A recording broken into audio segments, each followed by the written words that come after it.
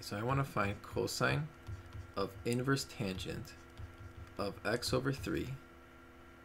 So keep in mind that if I have tangent theta, that is equal to some kind of length, L. But when I do the inverse tangent, I plug in a length to spit out an angle.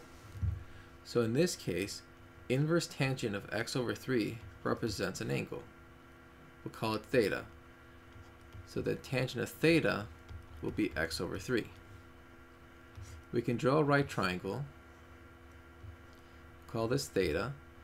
Tangent is opposite over adjacent, so x would be opposite, adjacent is 3. We'll do the Pythagorean theorem. Will be the square root of x squared plus 9.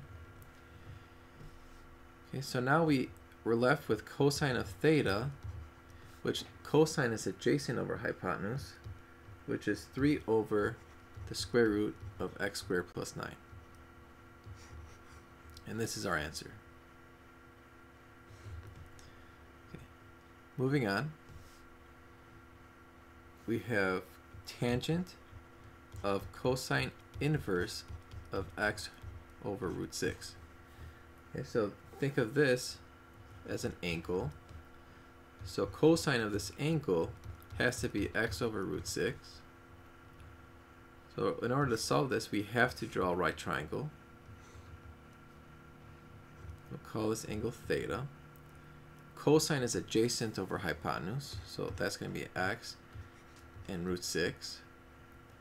We're going to use the Pythagorean theorem to find the missing side. So that would just be, let's see, the missing side we'll call y. So it's x squared plus y squared equals root 6 squared. So it's x squared plus y squared equals 6. I want to solve for y, so I better subtract x squared and then take the square root of this.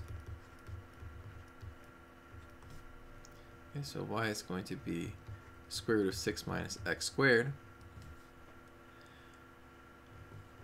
So going back, I want to find tangent of this angle. Tangent is just opposite over adjacent, which in our case, that's going to be square root 6 minus x squared all over x.